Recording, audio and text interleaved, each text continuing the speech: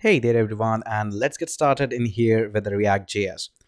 Now I expect that in the last movie you followed me up and we have discussed a little bit about how the app structure works on.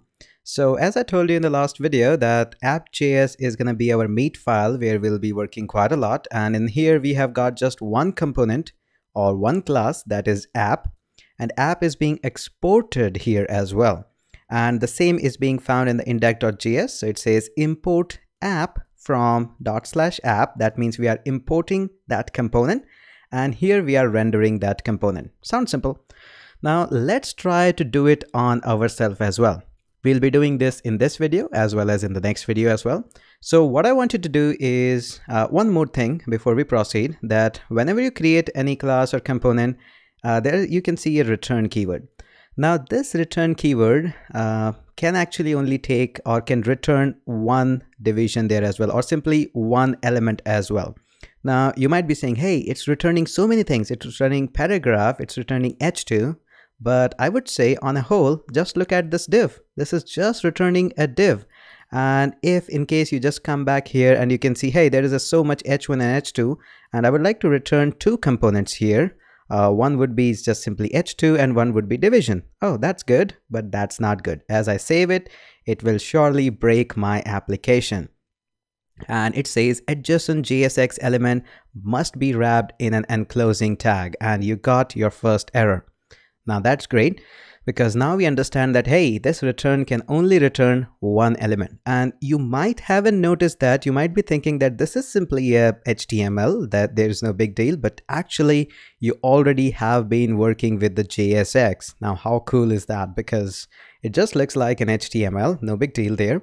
Now in this video we will learn and look out how we can create our own components. Sounds exciting. Yes, it is. So let's go there, and I'll create a little bit space before I export my app. And what I'll be writing, I'll say RCOM for components. And notice it automatically suggests me because I have saved the default in my simple snippet file, and I'll hit the tab key. And notice automatically it fills a lot of things and place my cursor where we had the $1. Remember from the last movie? So that's good. In case you are using some other editor, you have to write all of this. So I'll just pause the movie there and write all of this. So I'll write two things here. Our component can be divided into two parts, the app header and app intro. So we'll call this as header. We'll call this as intro. So again, notice the rule is the first letter should be capital. So it's going to be header, and I'll hit the tab key, and it brings me into the division here. So what I'll be doing, I'll be moving everything in the app header, and I'll just cut that with Command X, and I'll paste it in here in this division. And voila, I have created my first component, but notice it just removed everything. Now the reason for that is we have actually created a component, but we haven't called the component here. Now if you want to call a component here in this case, because we are defining other component in the same file, we don't have to do that import thing. We are not importing from anywhere. We have to just call this header. Now calling this header is just like calling a BR tag, but since it's not a BR tag, it's a component, you have to just write the component name. So for example, this should be like this, and obviously it should be self-closing tag. You got that. And then we have got simply a header there. Save that, and notice our application is back and cool. Okay, sounds good. You have created your first component. That's so simple. Now let's just do that again, and this time you're gonna do before me. So you're gonna move this p tag into a separate component. You'll name it as intro, and just do that. So pause the movie there and do it before me. Okay, how did that go? I think it got really good.